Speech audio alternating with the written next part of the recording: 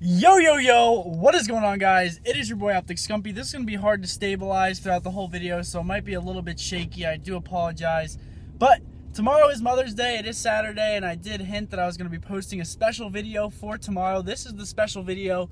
You guys really haven't had the opportunity to meet my mom or mom of Scump, so here she is. She's going to be driving, so I'm not really going to be able, she's not going to be able to look at the camera too much, but I just want to ask her some questions that you guys would probably want to hear. I've been getting this a lot, like, can you ask your mom questions? What does she think of you in competitive gaming? Was she supportive from the start? You know, just a bunch of things like that. So we're on our way to our uncle and aunt's house. My uncle and aunt's house, and is Jordan gonna be there? Later. And my brother's gonna be there. I haven't seen him in a while. So let's get right into the questions. This is probably the one that a lot of you guys wanted to know the most, and it is how did you, or why did you, allow me to initially start competing at tournaments and traveling around the world and such? Well, I didn't want you to do it at first because you didn't do a very good job explaining it. And when kids tweet me and say, how can I convince my parents to let me play video games, I say, explain it the best that you can. Don't say that some guy from Subway wants to send me halfway across the country for free to play video games, which is what Seth said. Which really it was true. Well, that's what it was. Well, he didn't own Subways, I don't think. But anyway, I really have to say thank you to the Hamwee family because without them... Love you, Bob. Love you, Bob. Love you, Hamwees. Because without them, Seth probably wouldn't be doing what he's doing.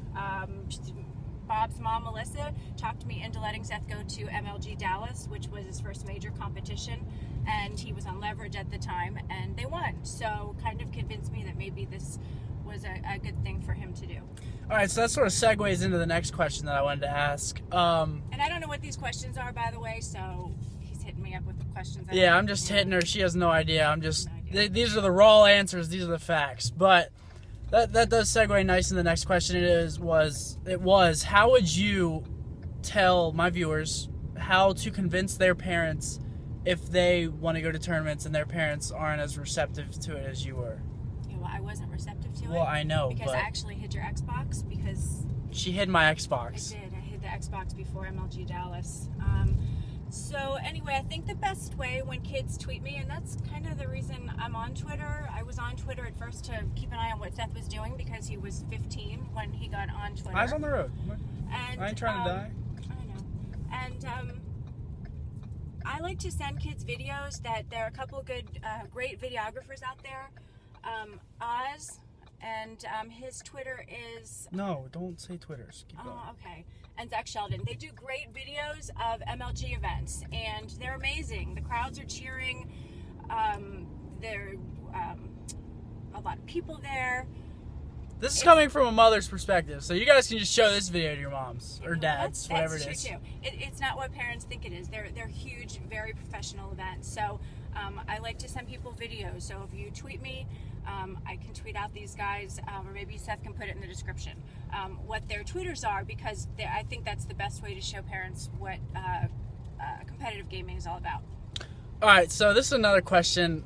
What did you think of me spending 8 to 10 hours during school nights up in my room playing, making videos, just doing all that stuff, just working basically, what my work is now? Yeah, you do work. I think you do work hard. And what did I think of it at first? We stopped playing baseball, you stopped playing football, you were a very good athlete, and it was kind of hard for me to understand because family's athletic, not really me. But I didn't understand why you wanted to commit all your time playing video games. So I actually took Seth to the doctor because I thought there was something wrong with him. She thought it was crazy. Yeah, that he just wanted to drop out of everything that I perceived to be normal. And that, you know, was definitely an error on my part. That's really close to my face, Seth. So I was a little worried about him. And I didn't understand what he was trying to accomplish, again, because he didn't really explain it to me. And he did a TV interview about 1.5 years ago and said, I wanted to be the best, and that's what I was working towards. And I didn't know that this world existed. I didn't know he was playing game battles with his high school friends, and then he was playing game battles with people he was meeting online. So again, it goes back to explaining it to your parents because video games get a bad rap. Okay, So she's saying basically explain to your parents by giving them visuals. Don't just try to explain it, because doing that is just absolutely, it's not going to work very well for you. I can guarantee you that. But that sort of, again, leads right into my next question. Oh, fuck. I forgot my other question. Sorry. Okay, I can't believe you just said that in front of me. Shut up. Are you going to redo that? I don't condone the language, by the way. She doesn't care. She's just being a mom on camera. What was my next question?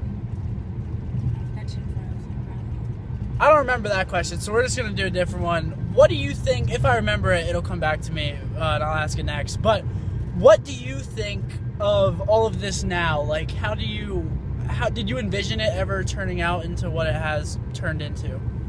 Of course I didn't, because I think it's still becoming what it's all about, because esports is just growing and growing and growing. Did I think that we'd be sitting in the car on the way to Mother's Day dinner making a video log? No. Did I even know what a video log was? No. Did I know what Twitter was? No. I mean, think of all the thousands of people that you've met that, I've met so many people worldwide, thanks to what you're doing. It's worldwide exposure. God, these bumps are killing me. I know, I'm sorry. It's not, I can't help it. So, no, I didn't envision, and kids say, I want to be like the guys on Optic. I want to be a pro gamer. How can I be that? And you're just a normal kid that wanted to aspire to that too. And I don't know if you had anybody that you looked up to like kids do today, because it's grown so much in the short amount of time that you've been doing it. But no, I think it's been amazing, and I'm very proud of your accomplishments and everybody's accomplishments that have stuck with it all these years. All right, so I'm going to ask her one more question here. What or where do you think I would be, or what would I be doing right now if it weren't for, Call of Duty and YouTube and streaming on MLG? Just where do you think I would be right now? Well, and do you think I would be as happy? Well, I think you're a pretty happy kid, so I think you'd be happy doing whatever it was you were doing. I do read your Twitter, your tweets, even though you don't like me to. And I saw the other day you say something about, you'd be in college, and people tweet me that and say, aren't you worried that Seth is not in college? There's an amazing opportunity that Seth had in front of him, and he graduated from high school a year ago. And to think of, like I said, all the people he's met, the amazing things that he's been able to do, the travel, college is great. College isn't for all people. I'm not saying that he'll never go.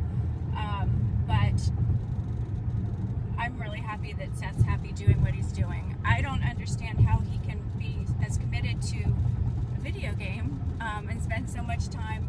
But I hear him when I go to take him food, because he's in another part of the house. I don't hear him at all. People tweet me that too. Like, don't you hear him raging upstairs? Oh yeah, and can you tell them I can move out if I wanted? You're the one that convinces me to stay. Can you just say that?